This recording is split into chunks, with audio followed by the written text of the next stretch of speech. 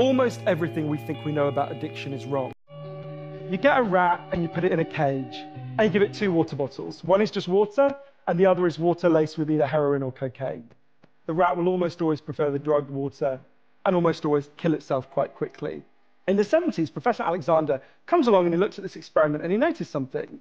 He said, we're putting the rat in an empty cage. It's got nothing to do except use these drugs. Let's try something a bit different. So Professor Alexander built a cage that he called Rat Park, which is basically heaven for rats, right? They've got loads of cheese, they've got loads of colored balls, they've got loads of tunnels. Crucially, they've got loads of friends. But here's the fascinating thing. In Rat Park, they don't like the drugged water.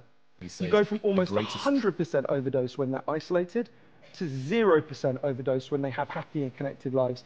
Maybe we shouldn't even call it addiction. Trick the devil ever. Maybe we should call it bonding. When we're happy and healthy, we'll bond and connect with each other. But if you can't do that, you will bond with something that will give you some sense of relief.